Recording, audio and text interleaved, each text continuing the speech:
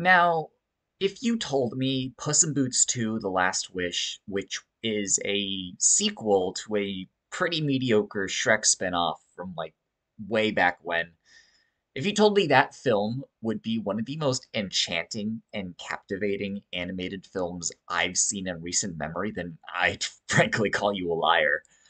But if there's one thing DreamWorks animation is capable of, it's surprising you, and oh my goodness, this film is just so good.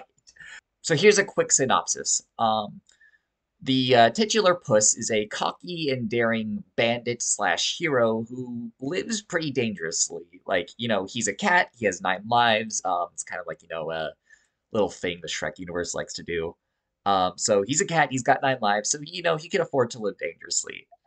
However, he loses his 8th life, and now he's just down to the one. However, he then discovers that there exists a magical area where he can wish for one thing, and so he goes off in search of this place to wish back his 9 lives, hence the title, The Last Wish. The first and most obvious strength of this movie is its incredible animation. It's definitely taking a lot of inspiration from Into the Spider-Verse, and it really shows. This movie looks just drop dead gorgeous. The way characters move is so dynamic and distinct. It is genuinely some of the most jaw-dropping animation I have seen in a while.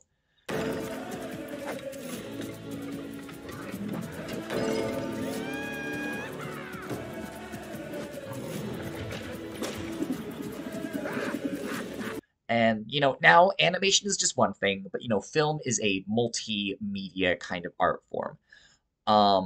You have to consider music, sound design, writing, and fortunately, this film actually delivers an extremely investing narrative about, life and death. It's surprisingly poignant and actually pretty mature.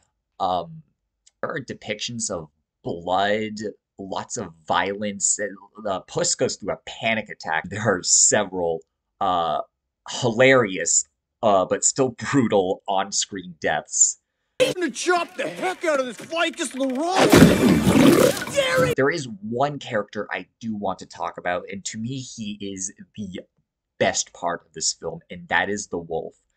I'm not going to spoil much about the wolf. He's only in the movie for 7 minutes, but he makes every single second count. His design, his animation, just he is so haunting and genuinely terrifying. If you were initially turned off by, oh, it's a DreamWorks kids movie, it's gonna be childish or immature, and like, I thought that too, because it's Puss in Boots too. When you hear those words, what do you expect? But please, please, please quell those misconceptions and see this film as soon as possible.